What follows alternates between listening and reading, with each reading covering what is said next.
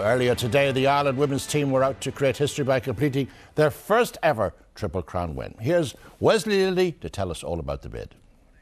A little over 20 years since Ireland and Scotland met in both countries' first ever women's international, the Irish were back in Scotland seeking a historic first Triple Crown and World Cup qualification to boot. When Philip Doyle first took charge of the Irish women's team, they hadn't scored a try in over 2 years. Now Alison Miller has scored 5 in just 2 matches. The former Laois footballer finishing off a fine backline move to put Ireland 8-3 up in the 27th minute. Niamh Briggs' boot pushed Ireland further ahead early in the second half, and Briggs was again involved in Ireland's second try. Who else but Miller providing the finish? Ireland now well in control. 18-3 up heading into the final quarter. Tralee flanker Siobhan Fleming was next over the whitewash. Lynn Cantwell again involved before some great interplay between backs and forwards. Ireland's lead now stood at 25 points to 3. Niamh Briggs completed the scoring, giving the Waterford woman a personal haul of 15 points for the afternoon.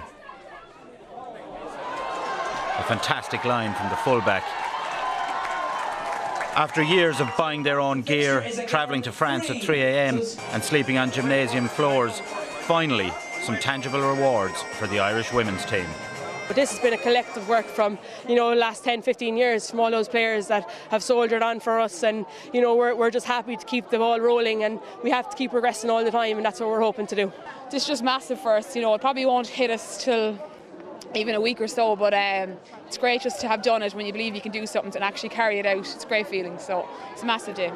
To win anything in any sport takes an awful long time, and you have to learn how to win something, and now we've learned how to win a Triple Crown, and that was been our goal for many, many years. So we're going to just take it on board now, enjoy ourselves this evening, obviously, and then back to work Monday. France up next at Ashbourne, a Grand Slam still very much on the cards.